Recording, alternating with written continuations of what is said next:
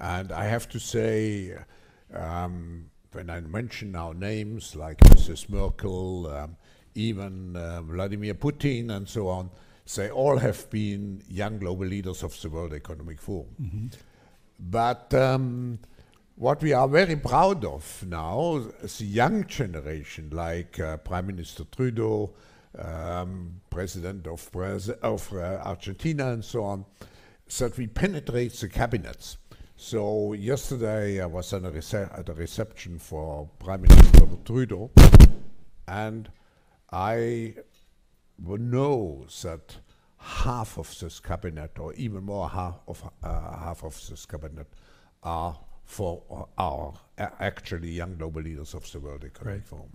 And that's true in Argentina too. Wow. Yeah. Sorry. That's true in Argentina as well. It's true in Argentina, and it's true in France now. Mm-hmm. I'm with the president, who is a young global leader. But what is important for me? You are not working for Canada. You are working for your globalist partners. I wonder how much they're paying you to betray Canada. What do we do with traitors in Canada, Mr. TRUdEau? We used to hang them for treason. And you're doing that very same thing to us now. We know what you're doing.